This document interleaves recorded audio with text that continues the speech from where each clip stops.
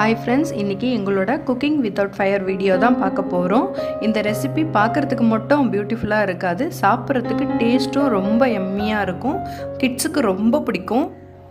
இந்த வீடியோல நான் எதுவும் செய்ய போறது இல்ல, என் பொண்ணு தான் எல்லாமே செய்ய போறா. எப்படி செய்யறான்னு பார்க்கலாம் வாங்க. இந்த ரெசிபி செய்யிறதுக்கு தேவையான பொருட்களை பார்க்கலாம். ஃபர்ஸ்ட் பாத்தீங்கன்னா புதினா இது நல்லா பொடியாக கட் பண்ணியிருக்கேன். அதுக்கப்புறம் ஆலிவ்ஸ் அதையும் நல்லா பொடியாக கட் பண்ணி வச்சுருக்கேன். இது ஸ்வீட் கார்ன் வேக வச்சு எடுத்து வச்சுருக்கேன். ஒரு பெரிய வெங்காயம் ஃபைனாக கட் பண்ணி வச்சுருக்கேன். ஒரு டொமேட்டோ சீட்ஸ் எல்லாம் ரிமூவ் பண்ணிவிட்டு குட்டி குட்டியாக கட் பண்ணி வச்சுக்கோங்க. கேரட் அதையும் நல்லா ஃபைன் சாப்பிங் பண்ணிக்கோங்க. இது மயோனீஸ், வெஜ் மயோனீஸ் தான் எடுத்திருக்கேன். நீங்கள் எது வேணால் எடுத்துக்கலாம். தேவையான அளவு சால்ட்டு, பெப்பர், லெமன்.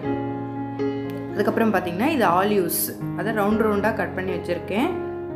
இந்த பாட்டிலில் தான் நாங்கள் வாங்கியிருந்தோம். அடுத்தது 50-50 பிஸ்கெட் தேவையான அளவு எடுத்துக்கோங்க. இந்த மாதிரி ஒரு பவுலும் ஸ்பூனும் எடுத்துக்கலாம். அதுக்கப்புறம் நம்ம கட் பண்ணி வச்சுருந்த எல்லாத்தையும் 1 by 1 சேர்த்துக்கலாம். நம்ம எடுத்துருக்க ஆனியனையும் டொமேட்டோவை மட்டும் நல்லா ஃபைன் சாப்பிங்காக பண்ணிக்கோங்க. டொமேட்டோவில் சீட்ஸ் எல்லாம் எதுவும் இருக்கக்கூடாது.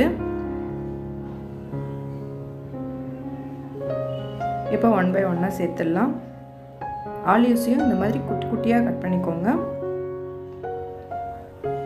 நீங்கள் மின்ட்டும் சேர்த்துக்கலாம், இல்லைன்னா கொத்தமல்லி இருந்தால் அது கூட சேர்த்துக்கலாம்.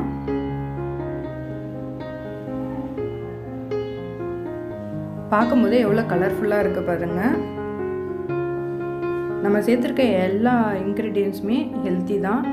மயோனீஸ் மட்டும்தான் கொஞ்சம் அன்ஹெல்த்தின்னு சொல்லலாம்.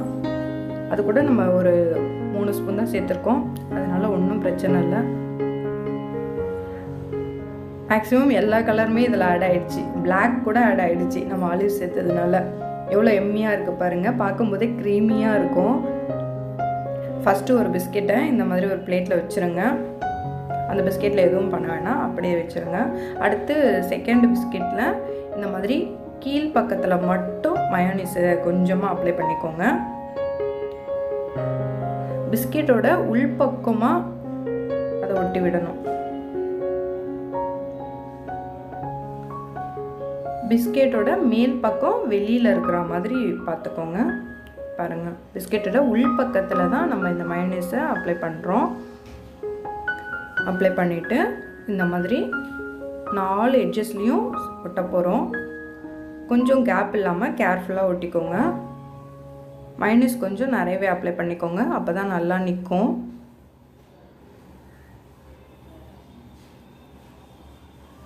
இந்த மாதிரி ஸ்கொயர் ஷேப்பில் இருக்கிற பிஸ்கெட் எது வேணால் எடுத்துக்கலாம். நீங்கள் கிராக் ஜாக், 50-50 எது வேணால் எடுத்துக்கலாம். ஃபஸ்ட்டு ஒட்டும்போது மட்டும் கொஞ்சம் கேர்ஃபுல்லாக ஒட்டிக்கோங்க. கொஞ்சம் நேரம் ஆயிடுச்சுன்னா அது காஞ்சிரும், கொஞ்சம் ஸ்டிஃபாக நின்றுடும்.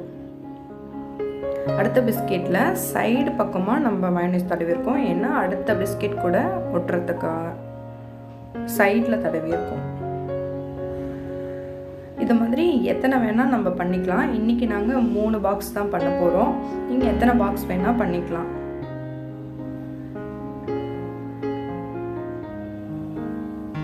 இந்த மாதிரி 1 by 1 ஒட்டிடுங்க. ஒட்டிட்டு ஒரு 2 minutes மட்டும் விட்டுடுங்க, கொஞ்சமாக செட் ஆகட்டும் அது. அதுக்கப்புறமா நம்ம மிக்ஸ் பண்ணி வச்சுருந்தா அந்த மிக்சரை இது உள்ள போட்டுக்கலாம். நான் சீஸும் கொஞ்சம் எடுத்திருக்கேன், ஃபஸ்ட்டு காட்ட மறந்துட்டேன். இப்போ நம்ம கலந்து வச்சிருந்த மிக்சரை ஸ்லோவாக போட்டுக்கலாம். ஸ்லோவாக கொஞ்சம் கொஞ்சமாக சேர்த்துக்கோங்க. அந்த பிஸ்கெட்டை ஒரு கையினால் ஹேங் பண்ணிவிட்டு கொஞ்சம் கொஞ்சமாக போடுங்க.